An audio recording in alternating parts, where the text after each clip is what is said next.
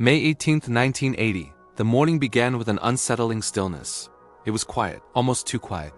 Then, at 8:32 a.m., the ground started to shake violently. The entire north face of Mount St. Helens collapsed in a massive landslide. But that was just the beginning. The mountain didn't just erupt upwards. It exploded sideways. A superheated wall of ash, rock, and gas, hotter than lava, blasted out at over 300 miles per hour. It was a pyroclastic flow of unimaginable force. In an instant, hundreds of square miles of lush forest were obliterated. Giant trees snapped like toothpicks. Daylight disappeared, plunging the landscape into complete darkness. People caught in the path ran for their lives, choking on ash, blinded, and trapped in a world that had suddenly turned black. The eruption of Mount St. Helens was a catastrophic event that reminded everyone of nature's raw and untamable power. Thanks for watching, and don't forget to subscribe for more incredible stories.